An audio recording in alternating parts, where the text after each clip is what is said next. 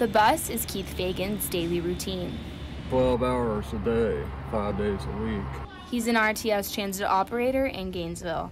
That means he interacts with college students. In fact, that's his favorite part.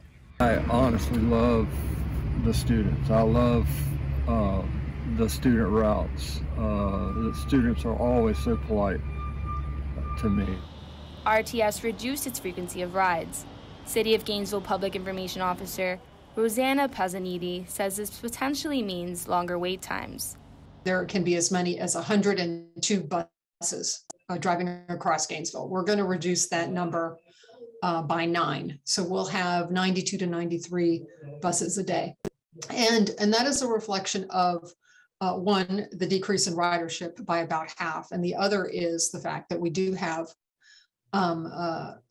vacant positions for bus drivers. Fagan hopes the change will allow him to take more breaks and come home to spend time with those he worked so hard for. You know, sitting down having dinner with my wife and spending time with the family is difficult because of these long days.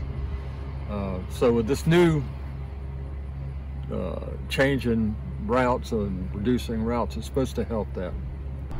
The affected routes 1, 5, 12, 13, 20, 21, 28, 35, 36, 38, 118, and 121.